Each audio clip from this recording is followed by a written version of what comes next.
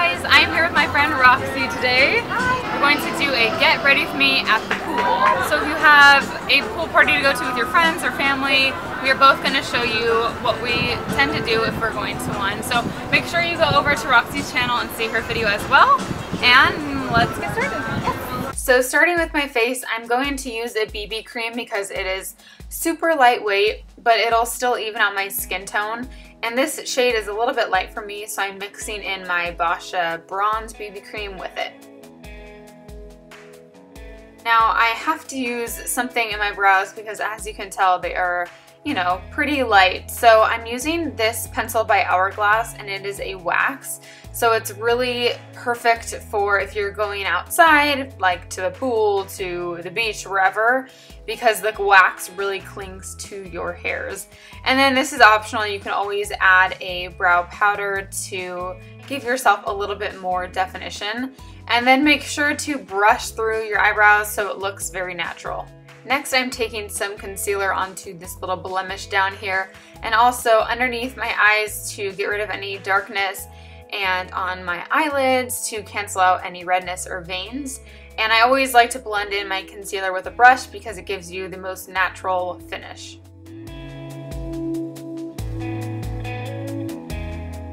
Next, I'm taking some bronzer to warm up my face and give me some life.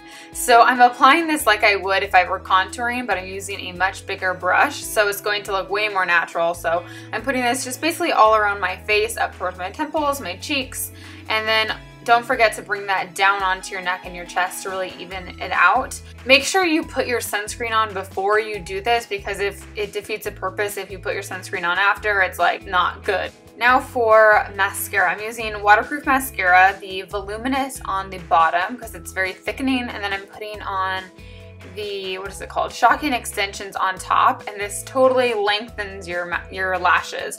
Now if I'm like really swimming, if I am at the lake and I'm going to like be swimming and stuff, I don't use mascara because it gets out of control. But like if I'm going to a pool party and I'm not going to really be like underwater, then I'll put on mascara. And I also am going to put some liner just on my lower waterline and right in that inner corner to define my eyes.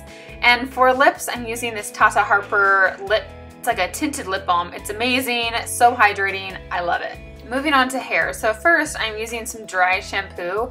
So this hair, like my hair right now is a day old. I had curled it the previous day.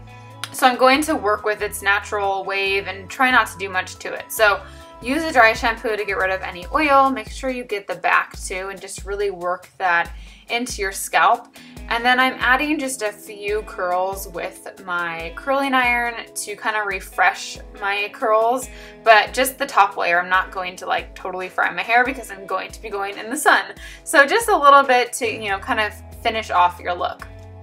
I also just realized I applied some bronzer onto my lids with a big fluffy brush, but totally unnecessary. I just felt like doing it. And last, I'm spraying this hairspray in, not for the hold, but more for the protection. It's really good for UV protection, so I like to use this before I go outside.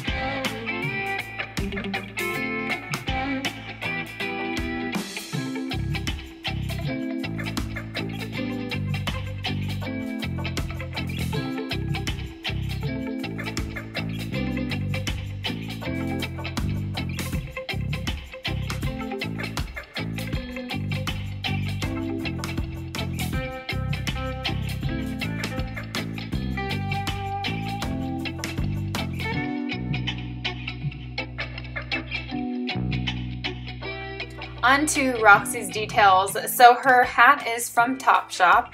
Her top is from Laura's Boutique, and I wish you could see the back because it's so cute.